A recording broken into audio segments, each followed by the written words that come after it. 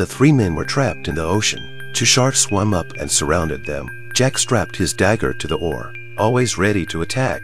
The sharks surrounded the lifeboat. They were looking for an opportunity to attack.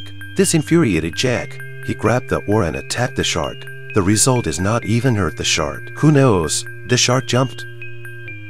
Anna scared into the water. Scared Anna quickly climbed out, once again escaped disaster. Fortunately, the shark did not continue to attack them. Soon 3 people fainted and the raft was filled with water. How did they escape?